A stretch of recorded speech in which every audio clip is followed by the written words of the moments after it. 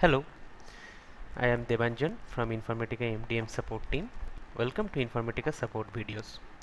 Today our topic is how to call any CMX procedure from SQL Developer or Toad in MDM 9.5.1 and earlier version. This is applicable for any of the hotfixes of MDM 9.5.1 and earlier. So the agenda for this video is where can I find the procedures, things to take care during calling the procedures. Third is I will show you a small demo that how to call a procedure from your SQL developer.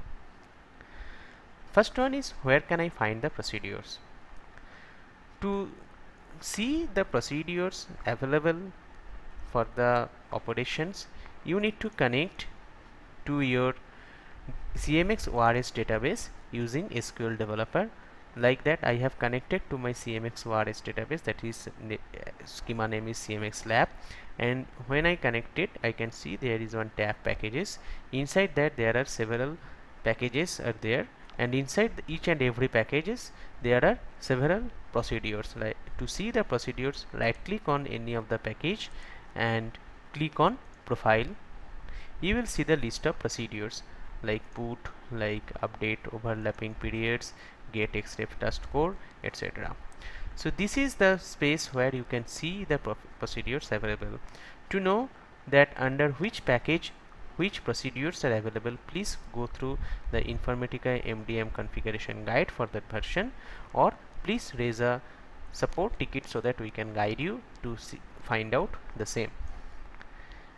The next agenda for this video is things to take care during calling the procedures. There are actually three things we need to take care when we will call the procedure from our SQL developer or Toad.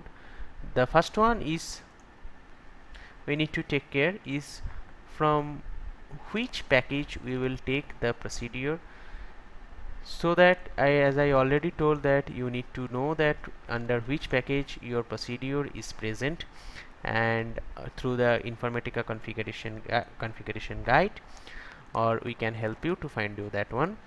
So this is the first one. Second thing you need to take care is when you will call the procedure from your SQL developer or Toad, please make sure that you are passing the input and output parameters in the correct order. Like here we are passing first in row ID system, then row ID table, stage table name, like that.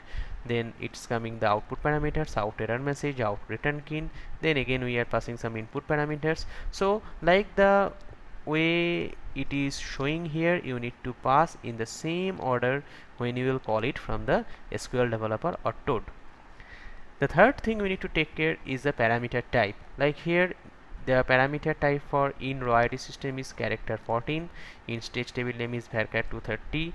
When you will pass the parameters, you should maintain the same parameter types so that there will be no mismatch in between them, otherwise it will throw a error.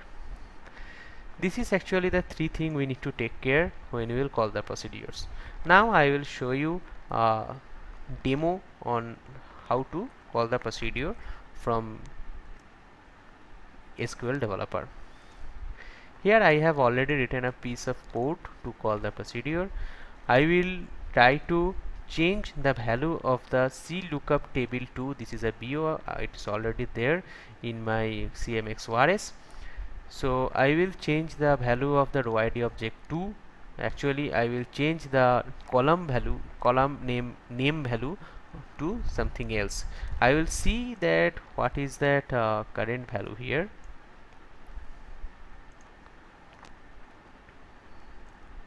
The current value of the name column is Informatica Corp. So I want to change it to Informatica Corporation. So to do this one, I know I need to have a put call for this one, and I already know that the put is available under the CMX package. So I will go to the CMX package, I will go to the put. Actually you can find put 1, put 2 here, so no need to take care about those things. This will be take care about by the system based on your input parameters. So Now the second thing, as I told earlier, to take care about the parameter order, like here I need to pass the same in row ID system, then in row ID table, then in receive key object, key type CD. I have maintained the same. And the third thing I have taken care is the parameter type, like character 14, like that. Whatever it is showing here, how it is showing here, I am passing as same as that. So after these things are perfect, I need to pass the perfect values to update the BO record. The first thing I need to pass is in row ID system.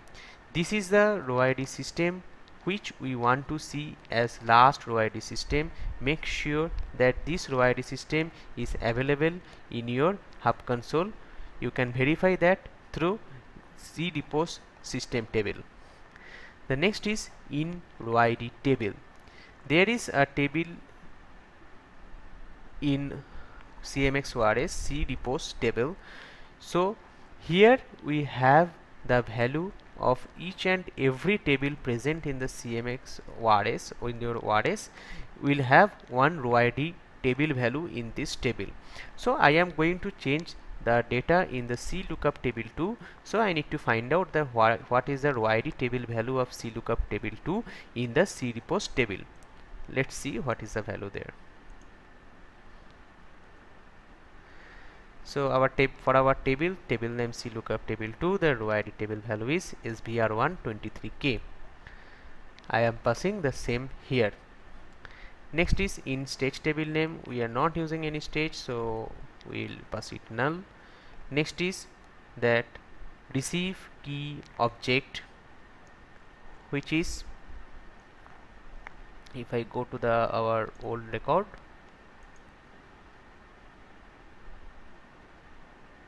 we are giving the row ID object, which is the unique parameter to update the value of the name column.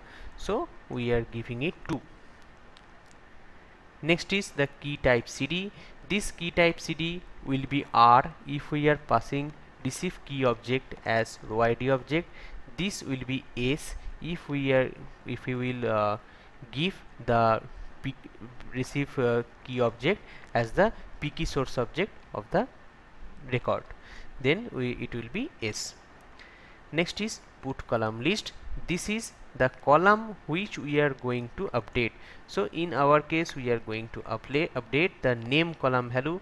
So we need to check what is the row ID column of the name column.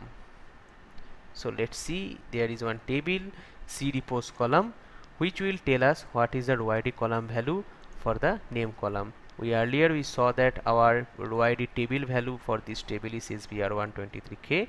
So I have filtered it out for that one. Now I will find the name column. See here, there is a name column here, and the row ID column value for the name column is SVR1 2E0.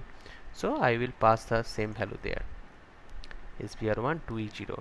Now through a single put call we may update several values of the same table, several column values for the same table. So here we can use a separator like tilde to differentiate the column values, and we can pass. And also at the end of the column values, all the columns, we need to give another tilde. This is the end tilde. So here I am just updating only one column, so I just give the only one column row ID column, and then I am giving the tilde. Next is the put value string, to which value we want to give for that column. So as I saw that there is already the value is Informatica Corp, I will change it to Informatica. And as applicable for the put column list, here also we can separate the values based on by giving us tilde separator. So here I am actually updating only one column value, so I am giving only one value, and at the end a tilde. Next is the SRC LUD. This is the last source update date. This will be the current date. Next is the username, which user is updating this one. I want to show admin user is updating this one, so admin. Next is interaction ID for the operation. This can be customized from uh, any of the sequence, or you can use the available sequence for given by Informatica. Next is group str, log group str. You can just give it null. Next is bypass uind, that is to skip the post load user exist. If we give it 1, then it will not execute the post load uh, API after this call. So we want to make it the post load API to execute, so we give it 0. Next is period start date, period end date. If the timeline is enabled for the BO, then we need to give those things to show in the as a timeline basis. Next is the call which we are making. CMX lab is our ORS name. Next is CMX is our package name, and put is the procedure name, and we are passing the data. Now I will execute this, and let's see what is happening there. It is telling anonymous box completed. Now let us see the record what is the value of the name column now. The name column is updated as Informatica, what we are passing from here. So this is all for the demo. Thank you for your time.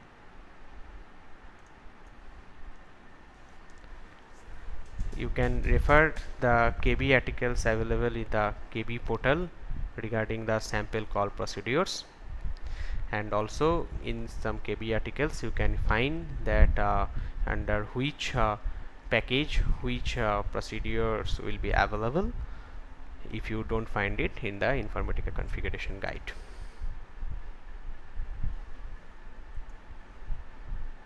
Thank you for your time. Have a nice day. Goodbye.